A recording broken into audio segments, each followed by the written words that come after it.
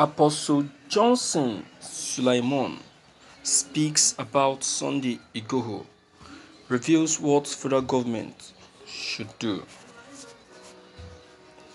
It's no longer news that Yorubas and Fulani herdsmen are clashing and working against each other.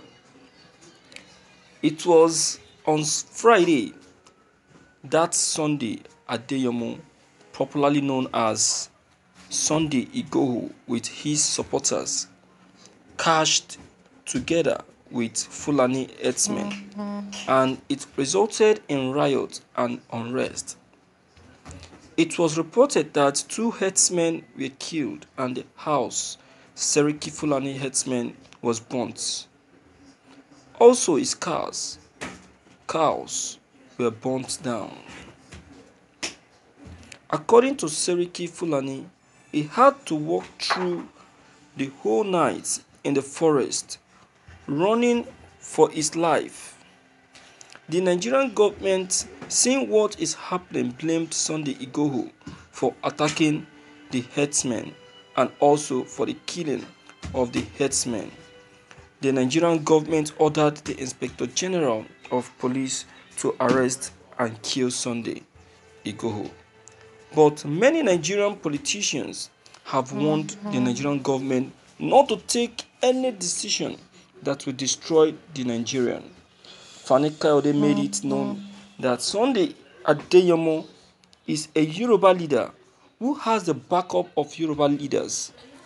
He, one of the most celebrated leaders in Yoruba, and if he should be killed, he might bring the war to Nigeria.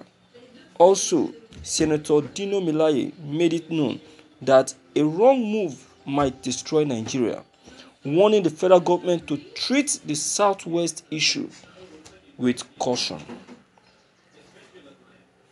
Apostle Johnson Suleman this morning revealing that herdsmen should be told they don't own Nigeria.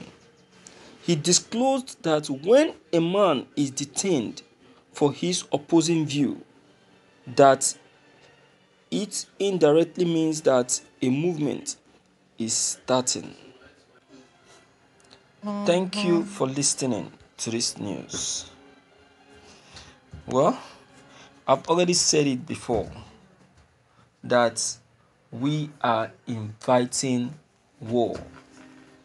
We are inviting war by calling for the arrest of Sunday Igboho. Everyone is telling the federal government not to take that step, not to take that move. But it seems the federal government on their own side, they are proving adamant and stubborn. This guy is someone that is known in the Yoruba land and highly respected. You are calling him a thug to the Yoruba politicians. A thug with prestige and respect. The respect and command that Sunday Igboho control. Even a responsible man in Nigeria does not control it. So Buhari need to tread softly and tread with caution, just like Apostle Suleman has just said. Killing or arresting this young man is going to bring war, a very serious war in Nigeria. Buhari's administration must not lead us to war because it has already started it. 2020 should be a lesson to every one of us. We slightly escaped war in 2020. Slightly. We slightly escaped war. But many of us don't know. We would have ended up in war, but we don't know. You see that? So that is why we all need to be careful in what we do, in our actions, in our movement, in what we say. Let it not be that this issue of Southwest and the Fulani herdsmen is what is going to lead Nigeria into war. Let it not be, because if it leads us to war, we are going to cry at the end, because I can sense it and I can smell it. It's getting closer.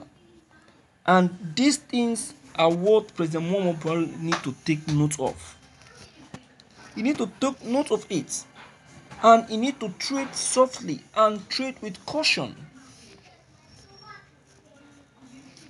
You see that? I laugh. I laugh if Buhari doesn't do what the people have said he should do. Femi Falana warned him seriously during the EndSARS protest before the soldiers came to the Lekki toll gate to massacre the protesters. He warned him. He said, "Look, man, don't release the soldiers. If you do, be ready to contend with the ICC." Now I see that Buhari doesn't want to learn his lesson. He doesn't want to learn his lesson. He hasn't learned.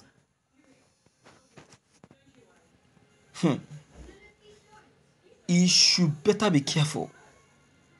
He should better be careful. You can see that everyone is trying to advise him, is trying to tell him the right thing to do, is trying to help him run the administration with peace, but he doesn't want to understand. Now he has released tactical police team to Oyo. Okay, let's see what this one will be able to do. But with the information we got this morning, Sunday Igboho was able to confront and challenge this tactical police team without them being able to do anything to him. You see that? You see that? Okay. So, my viewers, a word they say is enough for the wise. I can see that the old age of the president Muhammadu Buhari is not even moving him. Instead, he's still pushing himself, doing what he's not supposed to do. So please, my viewers, deem it fit to leave your comment below the comment box. Click on the subscription button as well as bell button to receive more updates. Thank you.